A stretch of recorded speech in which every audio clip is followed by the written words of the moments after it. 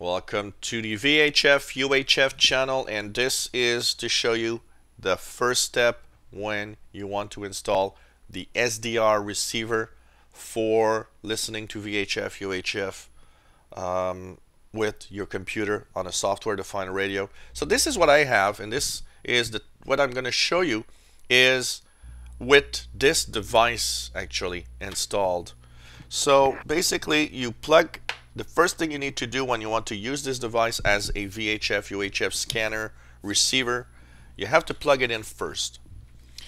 You plug it in, but the thing is Windows will want to install its own drivers on it.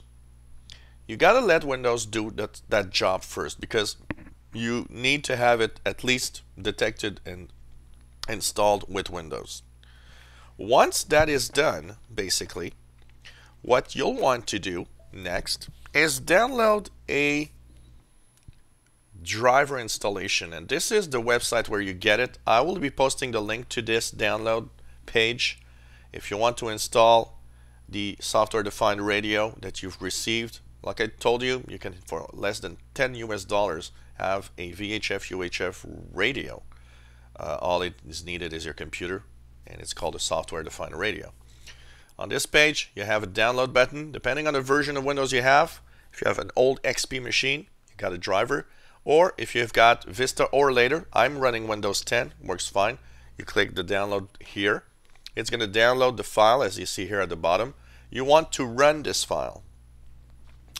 And so, click Run, and it's going to show you this little driver install process, which is very easy to understand. What you need to do is go into Options, list all devices, and make sure that it's the correct device. You see here it detected Toshiba web camera. That's not what I want. Click there and search for RTL 2838 HIDIR, which is the dongle basically to install.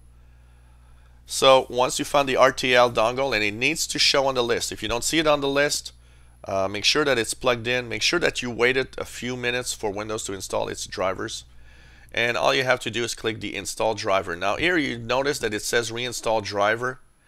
That's simply because I already installed it here. So it just wants to replace the driver. But usually you'll have installed the driver. And you click that button, and it shouldn't take too long for it to say successful, everything's okay, driver was installed successfully. One thing to make sure, if it doesn't work, make sure that you have nothing running. All the software that you have in your computer is not running. I would even say, if you have problems, disable your antivirus for a few minutes while you're installing the driver. And if it doesn't work, restart your computer. Make sure it's from scratch. You haven't done nothing with it yet. Usually it's very easy and installs flawlessly. And make sure, if it doesn't work, you can right click on the downloaded file and run it as an administrator to make sure that it has all rights if everything fails. But usually it should be easy and install correctly. Once it says it's successful, you're ready to go. All you need is the next step that I'll post another video, downloading SDR Sharp or HD SDR. I'll be showing both, in using your dongle with these software. If you enjoy my videos, why not subscribe to my channel? You'll be informed when new videos are online. We'll have tons of videos and live shows on this VHF UHF channel. So I hope you guys and girls enjoy what you see. If you've got comments or questions, don't hesitate. Give us a thumbs up if you like the videos. Thank you so much for following us.